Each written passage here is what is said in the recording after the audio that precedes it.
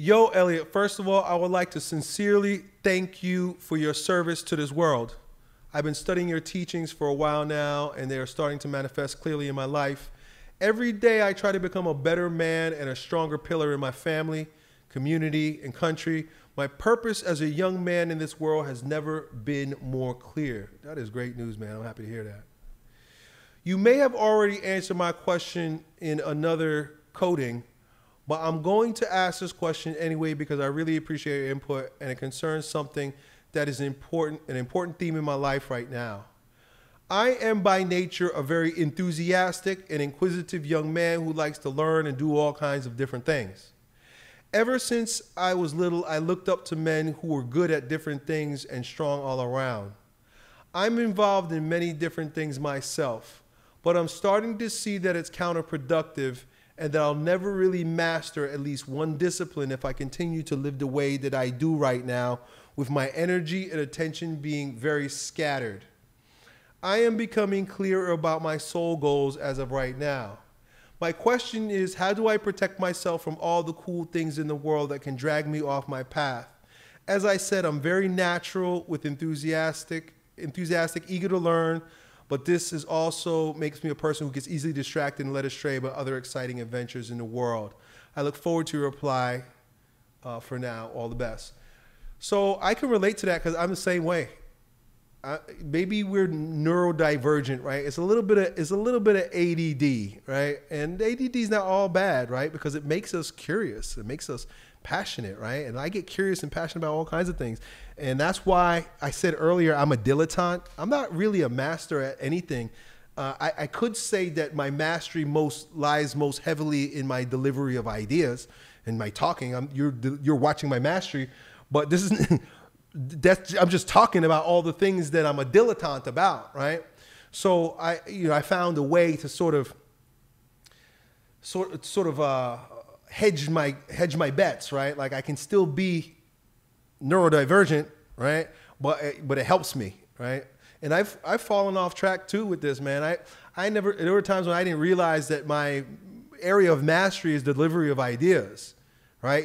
Is speaking about ideas, delivering ideas, having conversation and mentoring that particular way. But I'm not even really a mentor. I'm not. I'm just giving my ideas. And because I have a lot of ideas, because I like a lot of different things, right? That's why there's 12 King Commandments. It's all the different things I've been really excited about learning. And then I teach you guys it, right? But I'm not even like, anyway, I know this is not about me, but this is how I am a lot like you, right? And I recognize my shortcomings. And like yourself, I found a way to minimize the negative effects, but focus on the positive, right? And develop the positive. Some of the things that I do, first of all, that keep me on track, and of course, I'm just gonna speak for myself, right? Because maybe you could see I see myself in you, so maybe you see yourself in me. Number one, because my time is limited these days, I don't have the time that you have. And having too much time, I think, what do they call it? It's like there's something's law, Murphy's law or something's law, where like if you have a lot of something, you'll waste it all, right? I forget what they call it, but there's a law that if you have a lot of time, you're going to waste it. You have a lot of money, you're going to waste it. But if you have a little bit of it, you focus in on it and you make real good use of it, right? I don't have that much time.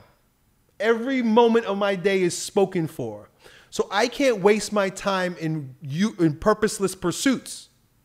But I would like to.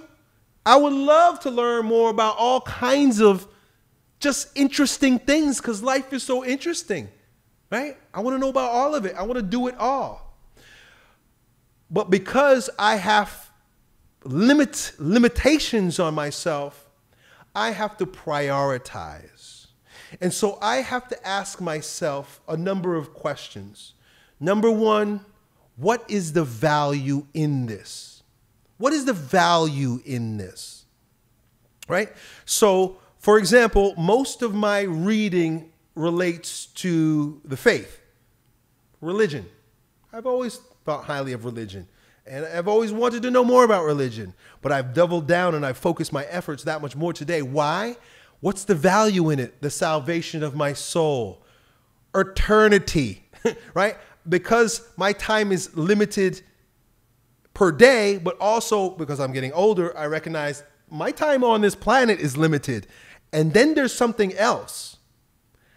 I have to focus in on what are my priorities. Well, my time is limited.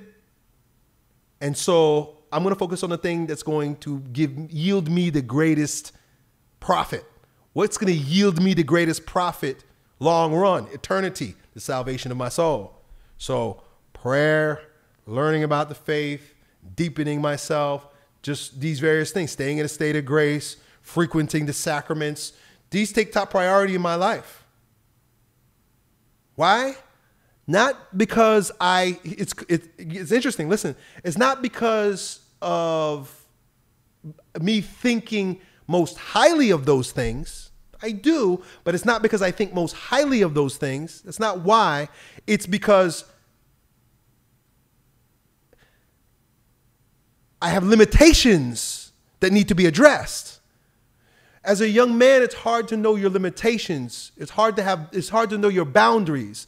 Right now, as a young man, life seems boundless. That is exhilarating, but it's also confusing. What you've got to do is you have to see limitations, and understanding that you're going to die is a healthy limitation that all men must confront and must consider if he's going to live rightly. Consider your death. That is the first limitation that you need to bring to mind. And when you die, you're going to ask yourself, why did I waste my time learning about how caterpillars mate when that yielded me no profit except, now listen to this, it's effeminate to satiate curiosity. I know that sounds crazy, but purposeful quenching of or purposeless quenching of curiosity is effeminate because you're just entertaining yourself. And I get it because there are a lot of things that I want to entertain myself with. Wow, it'd be so fascinating to learn that. But what is the profit in it? What's the profit in learning that? There's no profit. I don't need to know that. You're just entertaining yourself. So you got to recognize time is limited. You might not have the daily limitations that I have, but your time here is limited. Don't waste your time. Don't waste your time. That's the first limitation. The other thing is, too, you have a limitation in terms of your safety and security. You got to feed yourself. You got to house yourself. You got to take care of yourself. You got to ask yourself, what's the monetary profit in this? I know not everybody likes to hear this. Oh, Elliott, it's not all about money. Oh, but it is all about survival, right? Until you die, you got to take care of this vessel. For me, it's imperative based on the limitations of living in the flesh that I learn things related to making money. I got to learn marketing. I got to learn sales. I got to keep up to date on my particular business, which is I'm reaching people through the internet and social media. I don't want to make TikToks. They're kind of fun. I'm enjoying myself. But I was out of necessity because of the profitability that is required for me to live. I hired a TikTok coach. Believe this. I hired a TikTok coach. They do TikTok research and develop TikTok strategies. Why?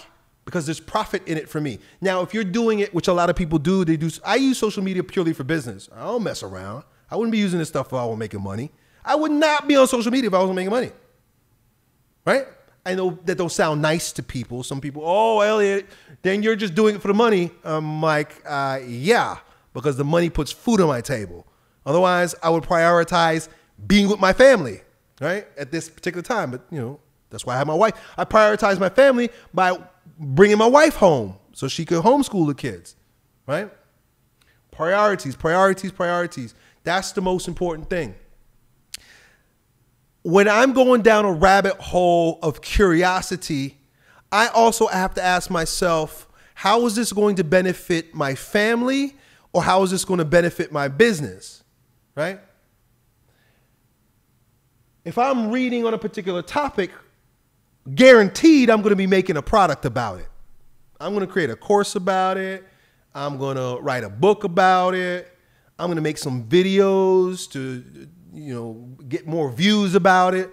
No, it's going to become a part of my work. But if I'm just learning it for curiosity's sake, I don't got time for that. Or if I'm learning it because it's going to help me as a parent, well, because there are certain things. I have daughters. I'm not a girl. I don't know anything about it. And I know how women have been led so astray, as we're talking about in this world. So I have to learn what is a rightly ordered woman, right? My wife is a great example. And I'm not saying she's not doing that job, but as a father, it's my responsibility to hold my children to rightly ordered standards, right? That's why I'm not just making this stuff up when I talk about women and I'm pulling it out of my ass. I'm reading about this stuff. I'm taking classes about this stuff. Why? Because it's going to profit my family and it profits my business because I can talk to you guys about these things. I don't learn. Here's the crazy thing. I never learned about women so that I could meet women. I've been with the same girl since I was 14 years old. People even try to knock me as a result, but what they don't realize is I have objective perspectives on this because I've studied it like a scientist. Not like these guys who they are using it, they're learning these things out of desperation. I need to get laid. Me, I came back as a middle-aged man and approached it from an objective perspective. That's why I can say the things I say and I have no hang-ups about it, right? The guys in the red pill manosphere, they can't talk about fornication the way I do. Why? Because they're fornicators and they were teaching fornication. Me, I transcended all that so I could look at it like a scientist and say, hey, this ain't no good, right? But I learned that why? My children and my students. I've been given that gift, a gift of that perspective. Most people don't have, right? So I learned about women not because I want women. I learned about women so that I can serve the people that I serve better. Isn't that amazing? Right? Otherwise, I wouldn't spend no time learning about women. My wife and I was doing great together. We're fine. No hang-ups. I just started learning more about myself as a man. I realized, oh man, I'm not playing my role. I'm not doing my part. But then as I started learning about women, I looked at my wife and I was like, damn, that's a good woman. I didn't even know how good my woman was until I started learning about women. Right? So that's it. That's all. And that's all I got to say, dude. Priorities are important.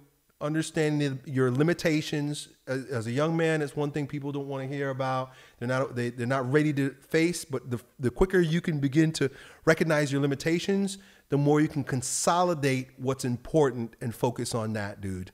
Done. Did you know that there's a secret psychological and social war on masculinity in the West since at least the 1960s? If you think I'm crazy, you need to watch my new free masterclass. You'll learn the history and origin of this war, as well as how it's affecting your health, your finances, and how females respond to you. If you're a man who's open to a compelling vision of traditional masculinity, financial freedom, success with women, and generous leadership, then you'll definitely want to study this class. It's called Make Men Strong Again, How Millions of Men Are Fighting Back and Winning the War Against Masculinity. Just click the link in this video or visit MakeMenStrongAgain.com and get this brand new masterclass. It's completely free. It will blow your mind and has a ton of value, and it's about 40 minutes long. So make sure that you pay attention and take notes. Why am I sharing this? I'm a mentor to millions of men worldwide on YouTube. So I'm familiar with the biggest reasons why men today are failing in so many areas of their life. And the answer will rock your world, but it's not totally your fault. Find out what's really going on. Click the link in this video to watch this class and start taking action today.